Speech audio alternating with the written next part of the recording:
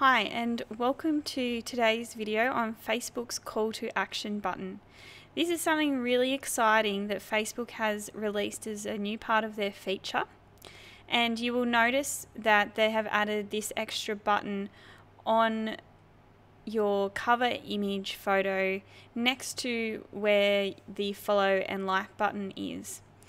What we're going to do, we're going to click on that button, and you can see here that you can choose a button that suits you.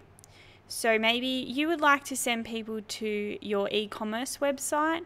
Maybe you would like to send them to a lead page, which is what we're going to do here.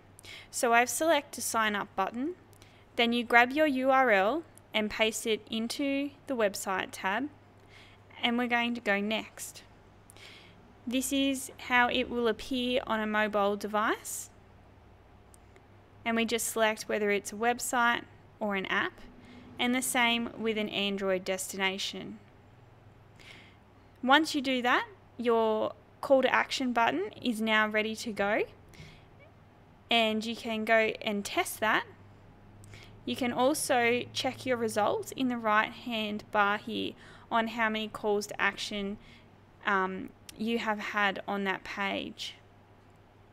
So if we go to the sign up and go to link, we can check it out. You can also edit that button at any time.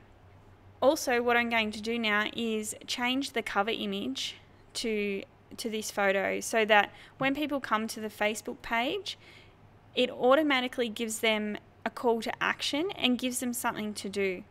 This will help build our list of followers who come to our Facebook page, and we'll be able to get their details and put them into our email campaign system.